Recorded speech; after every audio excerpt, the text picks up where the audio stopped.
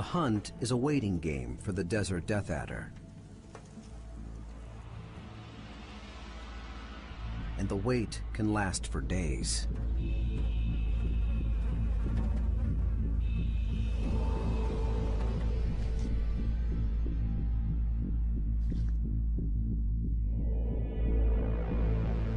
But this snake doesn't waste ambush time.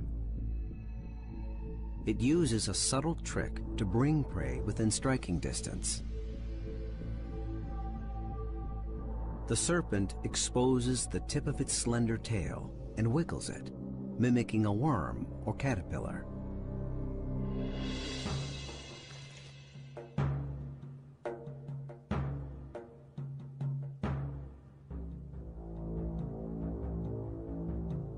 When the lizard comes close, the death adder unleashes the fastest strike in Australia in a small, colorful package. Barely over half a meter long, it's not as imposing as some serpents. And alternating bands of black, yellow, and red make it easy to mistake for a harmless king snake. But drop for drop, its venom is nearly 3 times more potent than the more imposing western diamondback.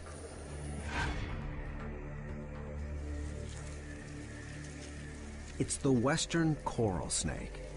North America's, it feeds almost exclusively on blind snakes, but sometimes eats lizards and other small serpents. The western coral makes up for its small size in 2 ways: deception and potent venom. When threatened, it buries itself underground. It forms a loop with its tail and emits a popping sound,